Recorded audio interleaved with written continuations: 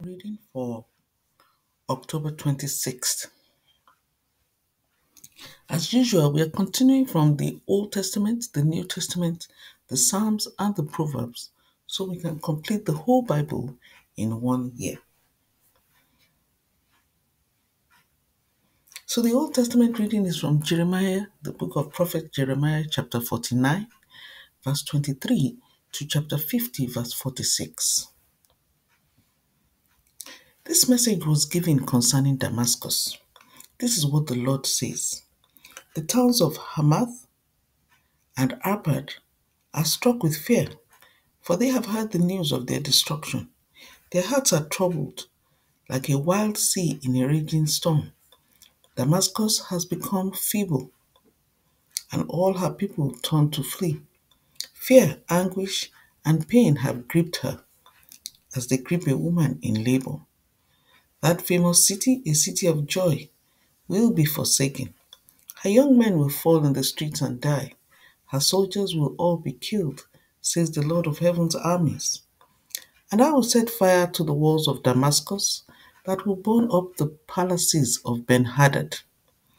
This message was given concerning Kedar and the kingdoms of Hazor, which were attacked by King Nebuchadnezzar of Babylon. This is what the Lord says. Advance against Kedar, destroy the warriors from the east.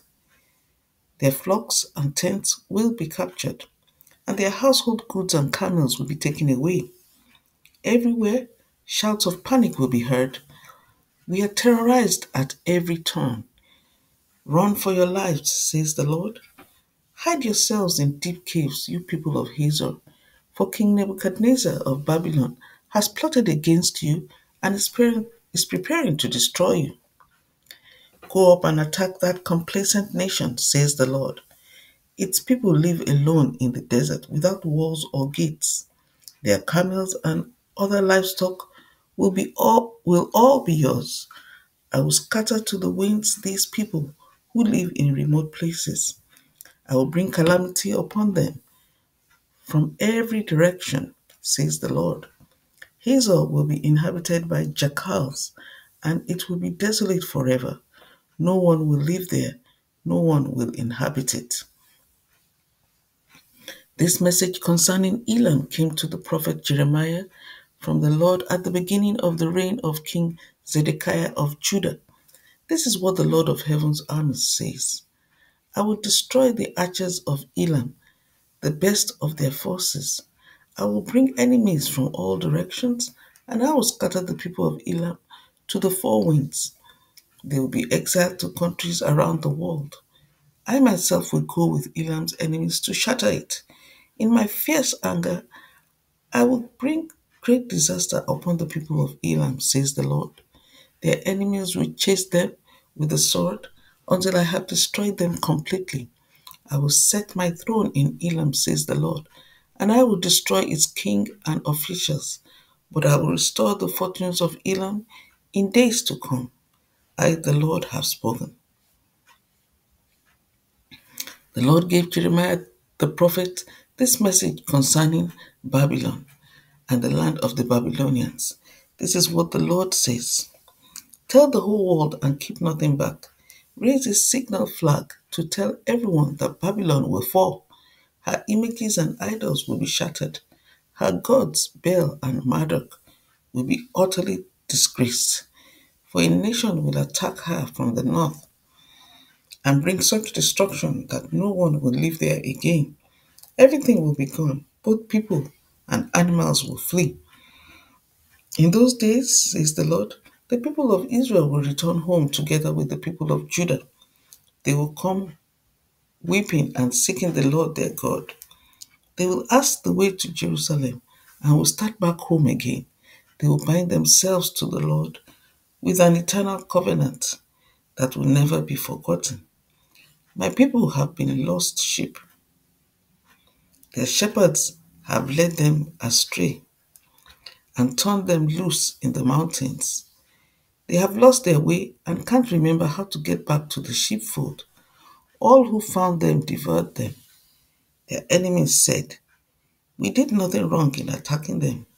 For they sinned against the Lord, their true place of rest and the hope of their ancestors. But now flee from Babylon, leave the land of the Babylonians, like male goats at the head of the flock. Lead my people home again, for I am raising up an army of great nations from the north. They will join forces to attack Babylon, and she will be captured. The enemy's arrows will go straight to the mark. They will not miss. Babylonia will be looted until the attackers are glutted with loot. I, the Lord, have spoken. You rejoice and are glad, you who plundered my chosen people. You frisk about like a calf in a meadow and neigh like a stallion. But your homeland will be overwhelmed with shame and disgrace. You will become the least of nations, a wilderness, a dry and desolate land, because of the Lord's anger. Babylon will become a deserted wasteland. All who pass by will be horrified and will gasp at the destruction they see there. Yes, prepare to attack Babylon, all you surrounding nations. Let your archers shoot at her. Spare no arrows, for she has sinned against the Lord. Shout war cries against her from every side. Look, she surrenders. Her walls have fallen. It is the Lord's vengeance. So take vengeance on her. Do to her as she has done to others. Take from Babylon all those who plant crops. Send all the harvesters away because of the sword of the enemy. Everyone will run away and rush back to their own lands. The Israelites are like sheep that have been scattered by lions. First, the king of Assyria ate them up. Then King Nebuchadnezzar of Babylon cracked their bones. Therefore, this is what the Lord of heaven's armies, the God of Israel, says. Now I will punish the king of Babylon and his land, just as I punished the king of Assyria. And I will bring Israel home again to its own land, to feed in the fields of Carmel and Bashan, and to be satisfied once more in the hill country of Ephraim and Gilead. In those days, says the Lord, no sin will be found in Israel or in Judah, for I will forgive the remnant I preserve. Go up, my warriors, against the land of Merathaim and against the people of Pekod. Pursue, kill, and completely destroy them, as I have commanded you, says the Lord. Let the battle cry be heard in the land, a shout of great destruction. Babylon, the mightiest hammer in all the earth, lies broken and shattered. Babylon is desolate among the nations. Listen, Babylon, for I have set a trap for you. You are caught, for you have fought against the Lord. The Lord has opened his armory and brought out weapons to vent his fury. The terror that falls upon the Babylonians will be the work of the sovereign Lord of heaven's armies. Yes, come against her from distant lands, break open her granaries, crush her walls and houses into heaps of rubble, destroy her completely and leave nothing, destroy even her young bulls. It will be terrible for them to slaughter them all. For Babylon's day of reckoning has come. Listen to the people who have escaped from Babylon as they tell in Jerusalem how the Lord our God has taken vengeance against those who destroyed his temple. Send out a call for archers to come to Babylon. Surround the city so no one can escape. Do to her as she has done to others, for she has defied the Lord, the Holy One of Israel. Her young men will fall in the streets and die. Her soldiers will all be killed, says the Lord. See, I am your enemy, you arrogant people, says the Lord of heaven's armies. Your day of reckoning has arrived, the day when I will punish you. O land of arrogance, you will stumble and fall, and no one will raise you up. For I will light a fire in the cities of Babylon that will burn up everything around them. This is what the Lord of Heaven's armies says. The people of Israel and Judah have been wronged. Their captors hold them and refuse to let them go, but the one who redeems them is strong. His name is the Lord of Heaven's armies. He will defend them and give them rest again in Israel. But for the people of Babylon, there will be no rest. The sword of destruction will strike the Babylonians, says the Lord. It will strike the people of Babylon, her officials, and wise men too. The sword will strike her wise counselors, and they will become fools. The sword will strike her mightiest warriors, and panic will seize them. The sword will strike her horses and chariots, and her allies from other lands, and they will all become like women. The sword will strike her treasures, and they all will be plundered. A drought will strike her water supply, causing it to dry up. And why? Because the whole land is filled with idols, and the people are madly in love with them. Soon, Babylon will be inhabited by desert animals and hyenas. It will be a home for owls. Never again will people live there. It will lie desolate forever. I will destroy it as I destroyed Sodom and Gomorrah and their neighboring towns, says the Lord. No one will live there. No one will inhabit it. Look, a great army is coming from the north. A great nation and many kings are rising against you from far off lands. They are armed with bows and spears. They are cruel and show no mercy. As they ride forward on horses, they sound like a roaring sea. They are coming in battle formation, planning to destroy you, Babylon. The king of Babylon has heard reports about the enemy, and he is weak with fright. Pangs of anguish have gripped him, like those of a woman in labor. I will come like a lion from the thickets of the Jordan, leaping on the sheep in the pasture. I will chase Babylon from its land, and I will appoint the leader of my choice. For who is like me, and who can challenge me? What ruler can oppose my will? Listen to the Lord's plans against Babylon and the land of the Babylonians. Even the little children will be dragged off like sheep, and their homes will be destroyed. The earth will shake with a shout. Babylon has been taken, and its cry of despair will be heard around the world. So that was the reading from the Old Testament. Now the reading from the New Testament. We are starting the book of Titus, chapter 1. So this was a letter written to Titus, chapter 1. This letter is from Paul, a slave of God and an apostle of Jesus Christ.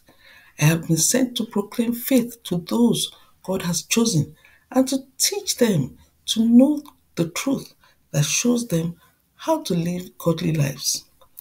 This truth gives them confidence that they have eternal life with God, which God, who does not lie, promised them before the world began. And now, at just the right time, He has revealed this message, which we announce to everyone. It is by the command of God, our Savior, that I have been entrusted with this work for Him. I am writing to Titus, my true son, in the faith that we share. May God, the Father, and Christ Jesus, our Savior, give you grace and peace. I left you on the island of Crete so you could complete our work there and appoint elders in each town as I instructed you. An elder must live a blameless life. He must be faithful to his wife, and his children must be believers who don't have a reputation for being wild or rebellious. A church leader is a manager of God's household, so he must live a blameless life. He must not be arrogant or quick-tempered. He must not be a heavy drinker, violent, or dishonest with money. Rather, he must enjoy having guests in his home, and he must love what is good. He must live wisely and be just.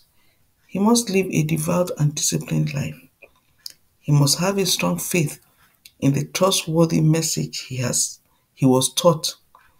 Then he will be able to encourage others with wholesome teaching and show those who oppose it where they are wrong. For there are many rebellious people who engage in useless talk and deceive others. This is especially true of those who insist on circumcision for salvation. They must be silenced because they are turning whole families away from the truth by their false teaching, and they do it only for money. Even one of their own men, a prophet from Crete, has said about them, "The people of Crete are all liars, cruel animals, and lazy gluttons." This is true, so reprimand them sternly to make them strong in the faith. They must stop listening to Jewish myths and the commands of people who have turned away from the truth. Everything is pure to those whose hearts are pure, but nothing is pure to those who are corrupt and unbelieving, because their minds and consciences are corrupted. Such people claim they know God, but they deny Him by the way they live. They are detestable and disobedient, worthless for doing anything good. So that was the reading from Titus chapter 1. Now the reading from the Psalms, Psalm 97 and Psalm 98. The Lord is King. Let the earth rejoice. Let the farthest coastlands be glad. Dark clouds surround him. Righteousness and justice are the foundation of his throne. Fire spreads ahead of him and burns up all his foes. His lightning flashes out across the world. The earth sees and trembles. The mountains melt like wax before the Lord of all the earth. The heavens proclaim his righteousness. Every nation sees his glory. Those who worship idols are disgraced, all who brag about their worthless gods, for every god must bow to him. Jerusalem has heard and rejoiced, and all the towns of Judah are glad. Because of your justice, O Lord, for you, O Lord, are supreme over all the earth. You are exalted far above all gods.